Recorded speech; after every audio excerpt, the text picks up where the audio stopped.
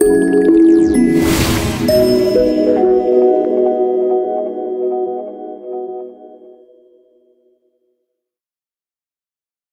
the Lord, saints, and God bless you for watching me once again. I believe that today is a special day because God has made this day and He has a lot of blessings in store for you. It's just about knowing exactly what He wants you to do and being in obedience to His word. Amen. People of God, we live in perilous times that the devil has now infiltrated the church of God with such deception that a lot of people are under this hypnosis and they are refusing to study to show themselves approved in God's word. And therefore, they are approaching things of the spirit with humanistic ideas, carnally, living according to the standard of the world, thinking that they have now received strategies and ideologies and methodologies in order to be successful, especially in spiritual warfare. And it's so sad that fetish priests in suits, the Bible clearly says that wolves clothed in sheep's clothing are now giving ideas, concepts, giving some carnal instructions and strategies that is really hurting people because of their ignorance. And today, I believe that God, by His grace, is going to enlighten us through His word. He is going to bring us to a place of sanity. And what I mean by sanity is that He's going to break every enchantment of the wicked one concerning our life, over our life, every incantations, every spells. Is going to liberate us from any carnality. He's going to now teach us His word and is going to now set us on the course so that we'll be able to now win the war that we are up against. Praise the Lord.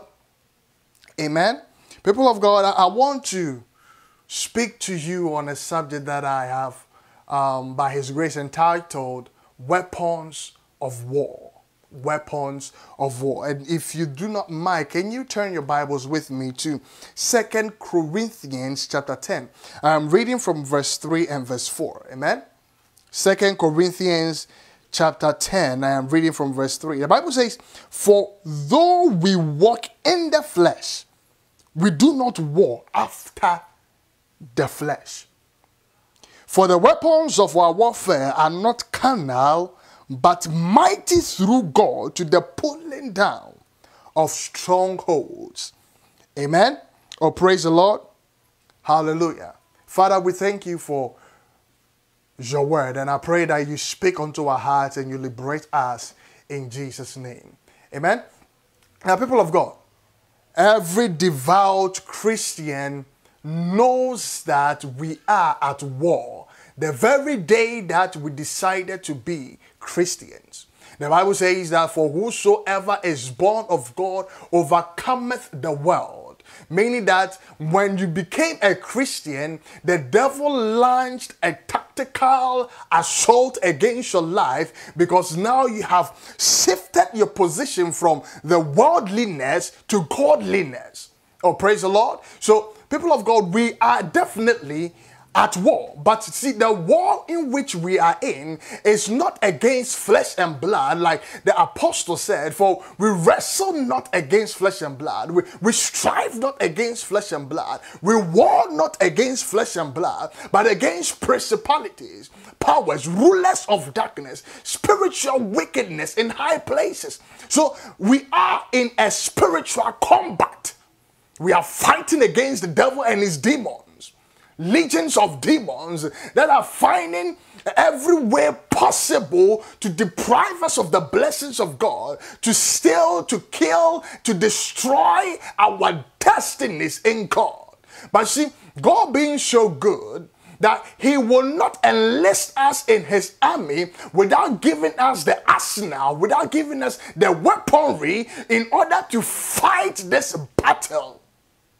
Praise the Lord. So the Apostle Paul now begins to enlighten the church of Corinth, the church in Corinth, of the kind of weapons that are available to them in this spiritual warfare. Apparently, there were people in the church that were doing things carnally. They were walking as carnal men. They were doing things, people of God, as fleshly people. They were doing things after the manner of the flesh. In other words, they were using worldly concepts, worldly ideologies, worldly weapons to go into a spiritual combat, which was impossible.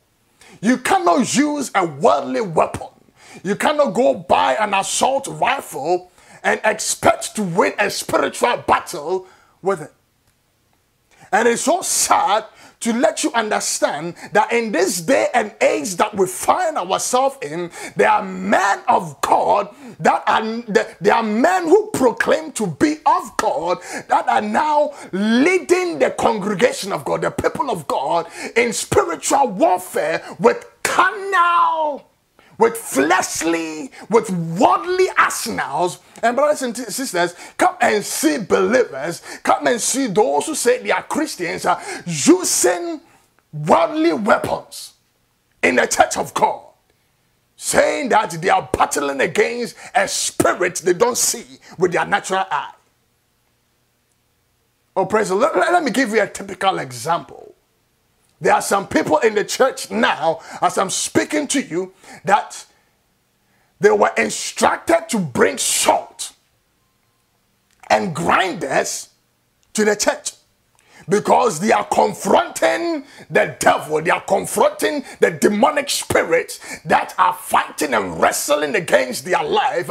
They are confronting some demonic strongholds and powers of darkness. And the sword represents those demonic spirits, problems they are encountering in life, situations that they can't seem to find answers to. Those swords that they are bringing from their homes represent such issues, and they are going to grind the salt in the church. I believe maybe in a worship atmosphere, maybe in a prayer atmosphere, with the ideology that they are squashing the problems. Such deception in the church of God. And come and see men and women going to the stores, buying saws, bringing grinders into the church of God, and come and see them grinding salt, speaking over the salt and grinding the salt in the church. And we call this spiritual warfare. Ignorance. The Bible says, my people perish because they lack knowledge. Christians have not come to the place of studying God's word.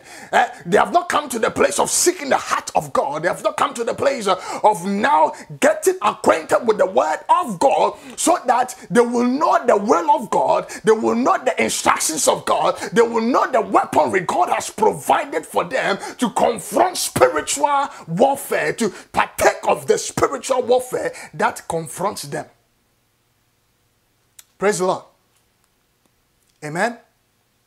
The Apostle Paul speaks to the Corinthian church that for though we walk in the flesh, we do not war after the flesh. People of God, listen to me. You are in the flesh, physical body, flesh and blood. You are living in this carnal world, the world full of darkness. You are in this world. You are doing things in this world. You go to work, you come home, you eat, you drive, you do everything that the world expects you to do. But you see, there are some things that the world projects that you cannot take into a spiritual battle. So even though we walk in the flesh, we live in this world, we don't war, we don't wrestle, we don't fight with the enemies of our destiny, the enemies of our life, our marriages, our businesses, our children, flesh-likely. And it goes on to say that for the weapons of our warfare, they are not carnal. Carnal means they are not worldly. It's not the shotguns and the whips and the nuclear bombs and the stones. Could you believe that stones were taken to the church because they are in intense warfare? That a man of God who says he is of God instructs the church of God, the congregation members in the church, to bring rocks and stone to the church. So they are going to stone their enemy. They are going to stone demonic spirit. They are going to speak over that stone, and they are going to throw that stone to a devil. Deception. People of God, if you're watching me and you're partaking in these things, I'm here to tell you that people, it is time to get yourself into God's word and study God's word and know for yourself the very things that God has made available to you. The weapons of our warfare, they are not stones. They are not salt. They are not salt. They are not canes that you go to cane the devil with.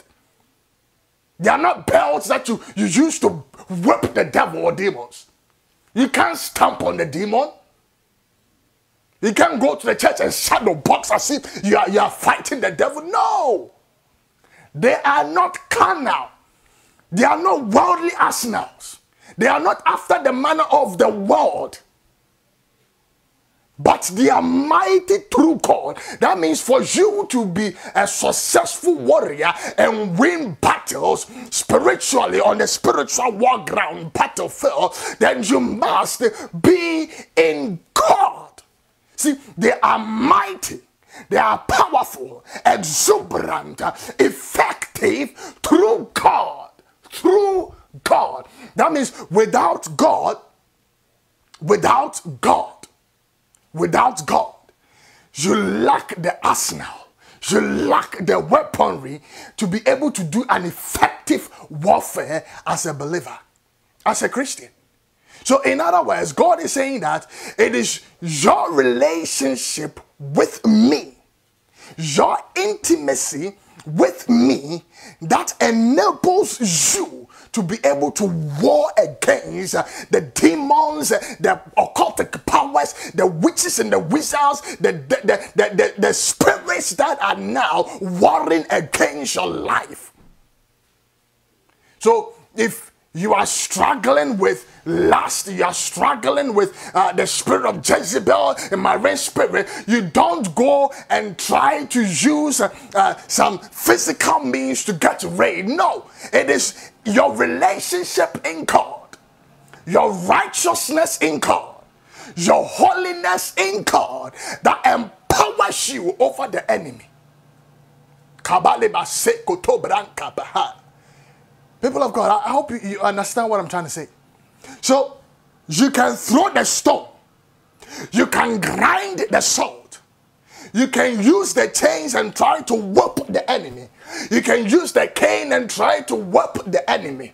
Oh, praise the Lord. You can use whatever fetish means that has been told you in the pulpit to do whatever it is. But if your relationship with God is not established, there is no way you can win the battle. So he says, see, whosoever is born of God overcometh the world. And this is the victory. He has already given you the means by which you win that war.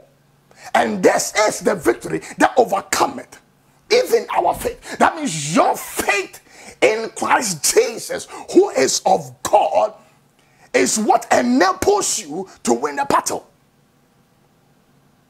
I hope somebody's listening to me. See, even our faith. You see, you cannot go to the store and purchase faith. See, faith is diffused into you by your relationship with Christ. He is the spirit of his apostles. We having the same spirit, the Holy Spirit, the same spirit of faith. We believe, therefore we speak.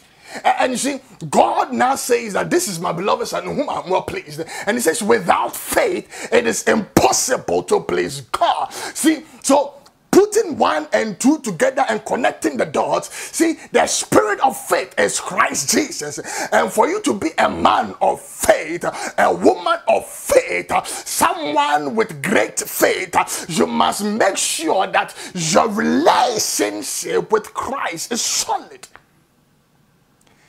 And once you have been able to come to the place and the stature of faith in Christ, then your weaponry is armed to be able to now do some serious damage to the devil. To the devil.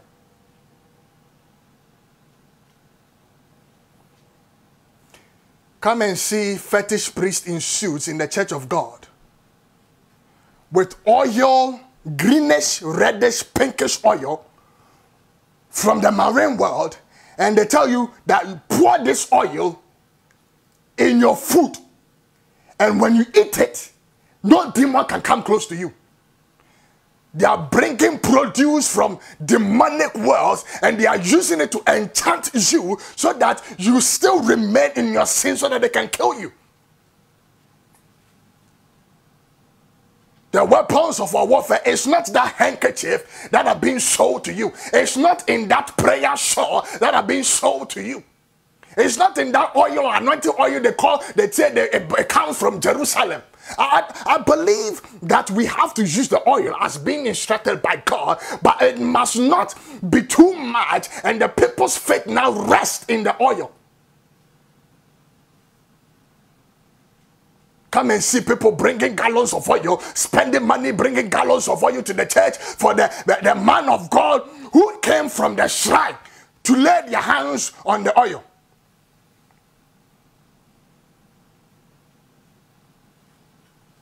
Wake up, church. Wake up, men and women of God. Wake up. Wake up. Wake up. There's a question I'm going to ask you before I continue. When you threw that stone, when you went to that all-night gathering, did your problems go away? When you grinded that salt, as if you are grinding the devil, did that lustful imagination run away? Did that demon after your life, was he squashed? When you took the cane and you said you are whipping the devils behind, did it stop the warfare? No. No. Wake up, men of God. Wake up, church. See, I am seriously burdened because, see, we are living the things that God has given to us, and we are clinging towards humanistic ideas that are leading us to the pits of hell. If you're a man of God and you're listening to me, please, I am pleading with you. I'm beseeching you as Paul beseeched the church. If you are practicing those things, I pray that you wake up, because you are wasting your time and the resources of the people. Men of God are using these things to get the money of the people of God. Get your money. Get your money. In order for you to be able to hit that strong man in your family, that you need to sow a seed of $1,000 before the stone will be effective. See, that, no. See, let's get into God's word. Jesus said, see, I have given you the power. That's what he says in his word.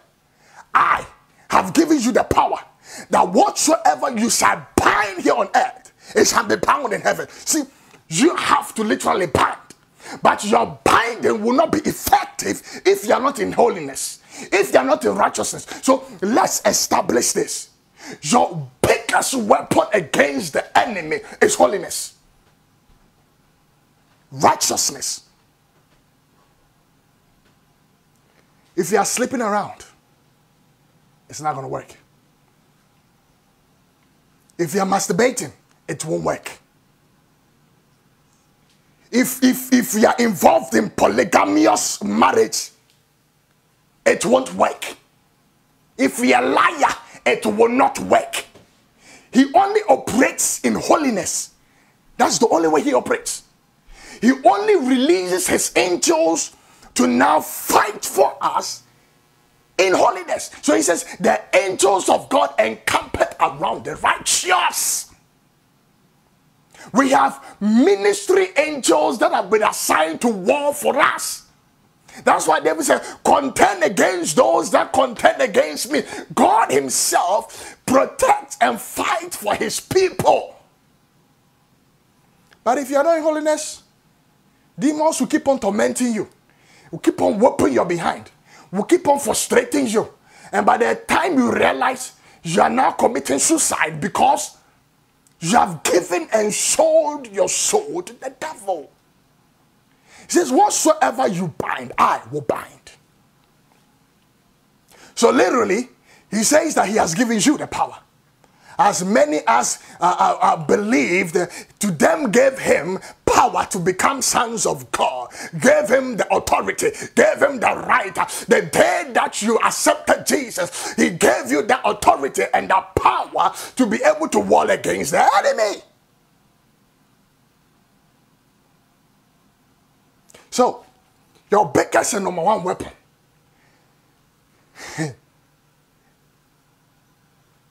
is your holiness. The devil is afraid of a holy people, a holy generation. They won't try. So, for you to win the battle, one, be holy as God is holy. And once you are established in holiness, the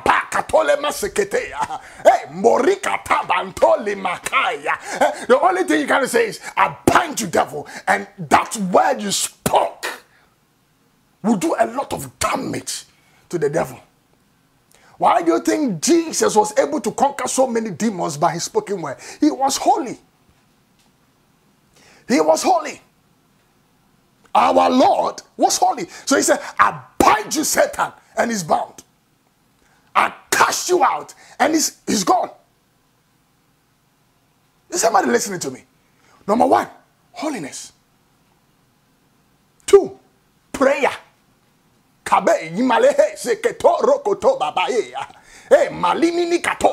He says, whatever you bind, I will bind. I will bind. So you must make sure you walk in prayer. Pray at all times. Pray in the spirit in all occasions. Make sure you are praying. A man of God who was a fetish priest before he converted was interviewed, and he said, you see, the devil is afraid of someone who is holy and prays in tongues. Prays in tongues. So when you are praying in tongue, it's like a fire has been clothed. I don't know. You have been emanated with fire, and the devil cannot penetrate. Fire, kabo, zimeneketeya. Make sure you're holy, and then prayer. And you see, the effectual fervent prayer of the righteous man availeth much. For your prayer to be fervent, not screaming and shouting, but fervent. It must be in accordance to the will of God, which is the word of God. So, see, you must also use scriptures. So, you make sure you're holy. Make sure you are praying. Fasting also is included. Make sure you are studying God's word. When the devil came to Jesus, he says, it is written. It is written. He said, it is written that. How many of you go to warfare without your sword? Paul said, the armory of God, the sword. It is the sword that is the offensive weapon that he gave you. And that sword is his word. How can a farmer go to the farm without his machete? Praise the Lord. I hope you listen to me. How can a U.S. Army go to the war without their guns, without the AK-47, without their rockets, without any weaponry? How? Believers, it is time you get in God's word and you study God's word.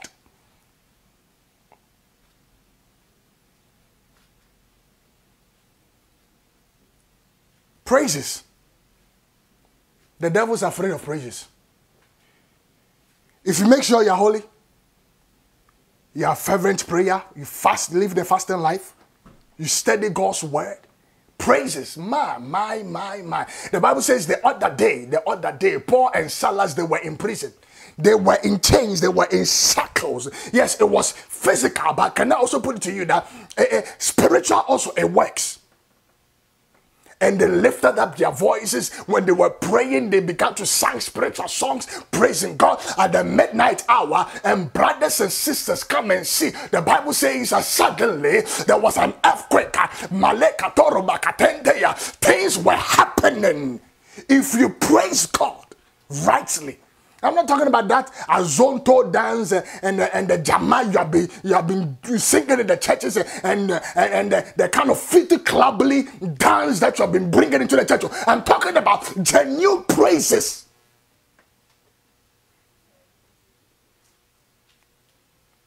And above all, make sure you have a positive declaration. Speak the right words. See, whatsoever a man thinketh, so he is. And out of the heart, abundance of the heart, the mouth speaketh. What is in you is what you speak. Therefore, you cannot speak God's words because you don't have it in you. If you can saturate yourself in prayer and in God's word, you'll be an effective warrior in God that no demon can withstand you. No powers of darkness can withstand you. No demon from hell, from under the sea, from in the air, from the families can stand you. The weapons of our warfare are not carnal. Stop throwing the stones. Any man of God that will tell you, go and bring a stone and throw, look at him twice. He's an agent from the ground, from the pits of darkness. Oh yeah. Why in the scripture does it say Jesus instructed somebody to throw stones? Where? We are supposed to be following Jesus. Why in the scriptures does it say that the apostles threw stone at the devil? Grinded salt in the synagogue.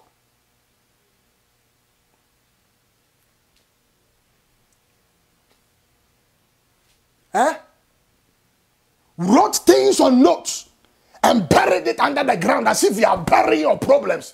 Wake up!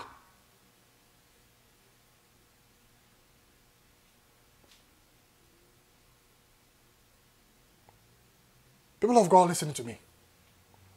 The Lord loves you. That's why he died for you. And he wants us to be free. But our liberty only lies in our relationship with him. Let us rise up, men and women of God, and get back to the place of intimacy. Get back in the word. Get back in prayer. Get back to Jesus so that he can lead us as a conqueror. He can lead us to conquer those battles that is ahead of us. God bless you. And until next time, I am Fred Boateng of Crusaders Ministries International, Columbus, Ohio. If you are confronting any situations in your life and you need help with prayer, don't forget to call those numbers. Call. It's for free. Nobody will charge you for prayer. Jesus didn't charge for prayer. We are not like, by grace of God, we are not like the churches in other places that will tell you, come and sow hundreds and thousands of dollars before you can receive a common prayer. Freely we have been given, and freely do we give, as God enables us. Call the number. Whatever problem you have, I can assure you Jesus can touch you. God bless you.